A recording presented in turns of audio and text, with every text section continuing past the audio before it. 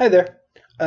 Little experiment. I thought since you guys really enjoyed Hatchet that I would read to you The River, which is the sequel, the second book in the Brian saga.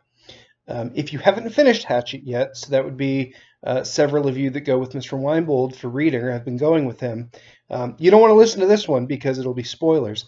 But I thought maybe I'd read the first chapter, and if you like me reading the story too, I will continue. So you can put comments down below, and if you like it, then I'll keep doing it, and if you don't, I won't. So I thought I'd read chapter 1 for now. You don't even really have to watch. You can just listen. If you have a copy of The River, then pause the video, go get it, and I'll wait. That way you can follow along. Okay? The River by Gary Paulsen, Chapter 1. Brian opened the door and stood back. There were 3 men, all in dark suits, standing on the front porch. They were large, but not fat, well-built, with bodies in decent shape. One of them was slightly thinner than the other 2. Brian Robeson? Brian nodded, yes. The thin man smiled and stepped forward and held out his hand. I'm Derek Holzer. These other 2 are Bill Mannerly and Eric Ballard. Can we come in? Brian held the door open to let them come in. Mother isn't home right now. It's you we want to see. Derek stopped just in the entryway, and the other 2 did the same. Of course, we'll wish to speak with your mother and father as well, but we came to see you. Didn't you get a call about us? Brian shook his head. I don't think so. I mean, I know I didn't, but I don't think Mother did either. She would have said something. How about your father? He doesn't live here anymore. My parents are divorced.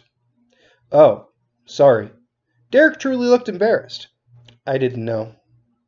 It happens, Brian shrugged, but it was still new enough, just over a year and a half, to feel painful. He mentally pushed it away and had a sudden thought of his own foolishness.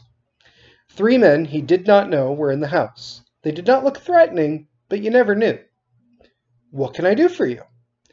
Well, if you don't know anything about this, maybe we should wait for your mother to come home. We can come back. Brian nodded. Whatever you want, but you could tell me what it's about if you wanted to. Maybe I'd better check on you first. Are you the Brian Robeson who survived alone in the Canadian woods for 2 months? 54 days, Brian said. Not quite 2 months. Yeah, that's me. Good. Are you from the press? For months after his return home, Brian had been followed by the press. Even after the television special, a camera crew went back with him to the lake and he showed them where he'd lived. They stayed after him. Newspapers, television, book publishers. They called him at home, followed him to school. It was hard to get away from them. One man even offered him money to put his face on a t-shirt, and a jeans company wanted to come out with a line of Brian Robeson Survival Jeans. His mother handled them all, with the help, through the mail, of his father, and he had some money in an account for college. Actually, enough to complete college. But it had finally slowed down, and he didn't miss it.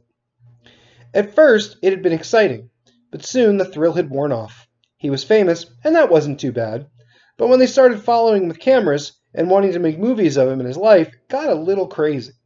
He met a girl in school, Deborah Mackenzie. They hit it off and went on a few dates, and pretty soon the press was bugging her as well, and that was too much. He started going out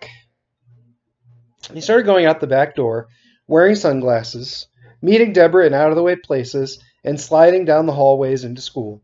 He was only too glad when people stopped noticing him. And here they were again. I mean, are you with, television or anything? Derek shook his head. Nope, not even close. We're with a government survival school. Instructors? Derek shook his head. Not exactly. Bill and Eric are instructors, but I'm a psychologist. We work with people who may need to survive in bad situations, like downed pilots, astronauts, soldiers, how to live off the land and get by safely. What do you want with me? Derek smiled. You can probably guess. Brian shook his head. Well, to make it short, we want you to do it again.